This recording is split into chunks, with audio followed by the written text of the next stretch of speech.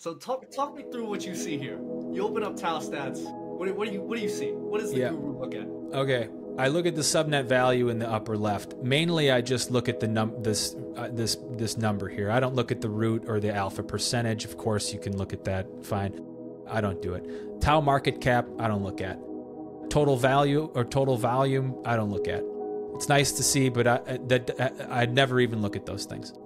As I'm going in, the first thing I'm checking is the price, and I want to get a sense on the 1 hour and the 24 hour for what's been happening basically with the ecosystem in general.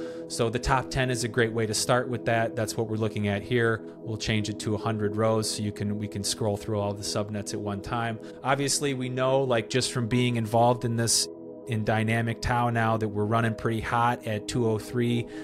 Obviously, you can look at the weeklies here and see that you've got above 50% on a lot of the top subnets, and the ones that aren't pumping hard are mostly treading water or just like slightly down. So that's kind of like, it's like taking your pulse or something when you first jump in and you haven't looked at it for a few hours, but you want to see what's going on.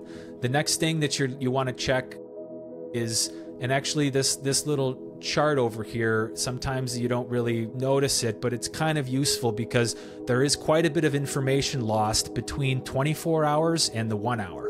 You know what I'm saying? So you can be up, up 25% in the last 24 hours. You got down here 0.52 in the last hour for shoots. But if you take a look at shoots is actually not down really in the last hour. I mean, maybe in the last, like, it's actually been pumping pretty hard, you know what I'm saying, over the last like 6 hours, 8 hours.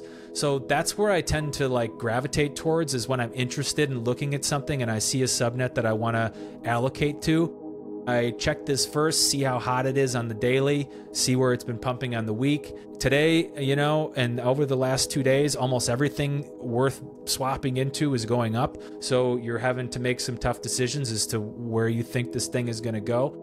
And that's the fun part, but that's initially what I look at. We've talked a lot about shoots. We don't need to talk about it anymore. It's trading above 0.4. Yeehaw. Okay.